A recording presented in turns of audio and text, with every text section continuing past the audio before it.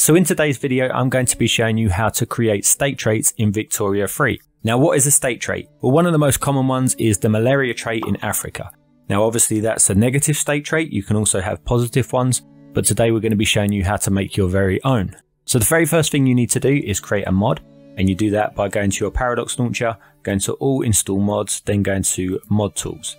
And then in here, you can put the name of your mod. Now, I'm just going to call this Zeisix tutorial mod, but obviously you can call your mod whatever you want. Or if you already have a mod, you can add like state traits to that mod. And then once you've done that, you then need to go to your documents folder, Paradox Interactive, and then Victoria 3, like you can see up here. And then you go to mod, and then you double click on the mod you just created, and you should have this folder. Now this metadata, just leave that file alone. That's just there so the game can read the mod. Now in your mod, you're going to need a few folders. So you're going to need the common folder, you're going to need the GFX folder, and you will need the localization folder. And then the last folder we need in here is map_data. Now you need to also get the games folder up. So if you look on the right here, we have the Victoria 3 folder up. If you have the game on Steam, that will be in your Steam maps. If you have it on another platform, then just Google where your file location is. So once we're in here, we need to go into map data and then obviously do the same on our mod as well. So our mod's on the left here. This is the game folders on the right. Now, super important, make sure you don't edit any files in the actual games folders. And then you will see that we need a folder called state regions. So once in your map data folder, create a folder called state regions like that. Then go into that folder, do the same in the game. And then you need to copy the file of where your country is located. So we will copy the North African one for now. And then if we open that file, we'll just take a look in here and I'll just show you basically what all this is about. Now within these files, this is where you can edit things like arable land, what mines you have there. So if you have like gold mines, iron mines, and you can also edit, the type of plantations you have. So if you see here, we have cotton, opium, tobacco, sugar. So this arable land here, this is basically how many sulfur mines I can have or logging camps I can have. So it's just basically how much build space I have, for my mines and plantations. So you can edit this if you want, like you can put whatever number you want in there. And then for your capped resources, this is the maximum amount of like mines and logging camps. So you can put this up and obviously you can go up to the number of your arable land, right? But you can't go over that. It just means, say, if I built 250 sulfur mines there, I wouldn't be able to have anything else because that would take up that number there. Then up here is your subsistence buildings. So basically that's what your peasants work on when they don't have jobs. You can have farms or pastures, there's a few others, like look in the other files if you want to know what options you have there. Now, if you're going to edit the provinces, then obviously make sure you also edit them in the history folder. I'm not going to be going into that today, but that's something that you have to bear in mind. But the thing I am going to be showing you today is traits. So you can see traits here, and this is your state traits. But this is the state trait that will be part of all these provinces. So obviously in this state. So once you've actually created your trait, this is where you will come to add it to your states. So then you want to go into the common folder of your mod and the game, and you want to go to state traits. Now this is where all the traits are located, for each different country. Now obviously within your common folder, you have to create another folder called state traits. We basically just have to make sure these all match. Yeah, so look, common state traits, common state traits. So we can just copy this generic state traits file, paste that in there, and then we can rename it. So we could just call it my state traits. But obviously you can call this, whatever you want. Now, if we go into that folder we just copied, you can see that they have all the different types of traits here. Now, obviously you can use the traits in any of these files for any of your states. I'll just quickly show you how to do that in case you just want to copy a trait. So if you go back into the state traits folder, I was saying about this is where your trait is. You see this name here, state trait Nile River. That will just be whatever this name is up here. So state trait malaria, yeah, and so on. Now you can have more than one. Now whether there's like a max on that, I'm not too sure. But just play around with it, and just see what you can do. But then to create our own trait, we just want to delete these. And then we don't need this bracket here. So we just have to make sure our brackets are always closing. So if you see that's closing that bracket off there, that's super important. Otherwise it won't work. And then in the top here, this is what your trait will be called. So you can pretty much put any name in here.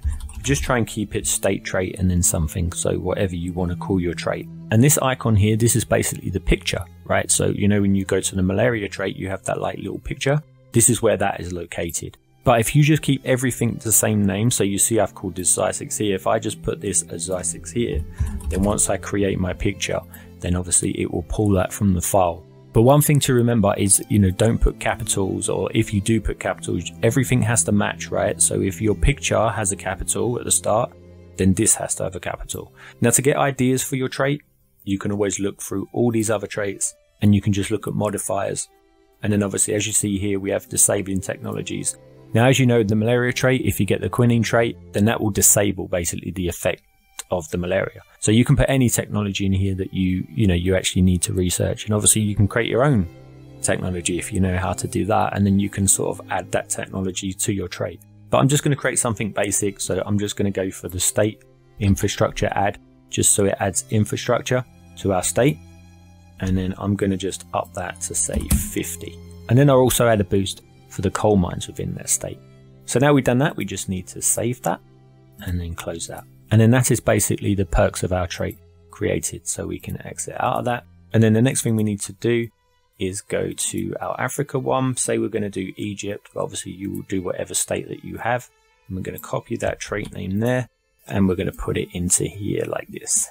And then that will be in Lower Egypt. And we'll also add it to say Upper Egypt. And then if you remember, we added a boost for the coal mines. So we're going to add some coal mines. So if I just copy this bit of code here from another file, I can just put it in one of these. I can add it on to this, or I can just take over one of them. Then I can put that up to say 80, and that means we can have 80 coal mines. And then we're going to add coal mines onto this one as well. And then once that's all done, I'm obviously going to save that. And then the next thing we need to do is create an icon for it. So if we go to the GFX folder, we then need to create a folder called interface. And then once we go into the interface folder, we need a folder called icons. Now it's always best to copy and paste the names, just in case you make a spelling mistake. Now you go into icons, and then if you scroll down, we want state trait icons. So we're going to create that folder as well. So it should be GFX interface icons state trait icons. If we go into that folder, now most image editors won't be able to read a DDS file. So I'm going to show you how to convert it. But what we're going to do for the time being, we're just going to copy one of the images in that file and paste it into here. Then we're going to name this what our trait was. So if you remember, we created the name of our trait. It was state trait, and then whatever your name was, that's where you have to put the name in there. So, I called mine state trait Zeisix. So I'm just going to put Zeisix in there. Obviously, you put whatever name you created. Then we're going to go to Google and go to DDS to PNG converter. Click on that. Go to our actual image file that we just named. We're going to open that in there and convert it. And then as you see down here, this is the file as a PGN. So now you can open that with your image editor and then you can put in your image. Then I'm going to drag in just a random image that I have here. And if I was going to use this natural trait, I would obviously take more time picking my image and I'll get something a little bit better. But once you've got your image, you can delete the other image and then we just need to save that. So now we need to do the opposite, right? We need to convert that PNG back to a DDS file. So we just do that by Googling again PNG to DDS, picking our image and then converting it. And then there we have the DDS file. So we can delete the PGN now. We don't need that. Go back to our icons folder. So that's in GFX interface icons state trait icons. Then you see we have the old one here. We can erase that and we can just copy our new one into there. So that will be our new icon for our new trait. And then the very last thing we need to do is create the localization file. So that will name it in game. So you need to go into localization, then obviously whatever language you speak. So I'll obviously put English and then go to English. And then we need a folder in here called map, like it's in here. Then we need to go in both of those folders and we need to copy state traits. And here we can just rename this, right? So I can just put my state traits. Obviously, rename it to whatever you want. I would just make sure you name it, something that's going to correlate to what you're actually doing, so you just remember what it is. Now, what we want to do here is pretty much just delete all of these apart from the top one, yeah? Just leave the top one in there, and then we can change this to the name of our trait. So whatever you called your trait, this is where you will put the name. Make sure you have the underscores, of course. And then in the brackets, you can, name your trait whatever you need to name it. But we're just going to call it my modded trait, and then we're going to save that. And then that is our trait created. You then need to go to playsets and obviously create a playset, add in your mod, then make sure your playset is selected here and then play. And then if we start as Egypt, because obviously that's where we put our trait, and then go to Upper Egypt, you'll see there is our trait. And we get the plus 50 infrastructure and the plus 50% on coal mines. Now obviously if you want to add this to all your states, You just have to do that in that file that I was showing you earlier. And then if you look in here, we've got the coal mines that we added. So there's the 80 coal mines. And then we got the extra arable land that we added in. If you enjoyed the video, then please hit the like button. If you want more of these, then please hit the subscribe button. But thanks for watching, and until next time.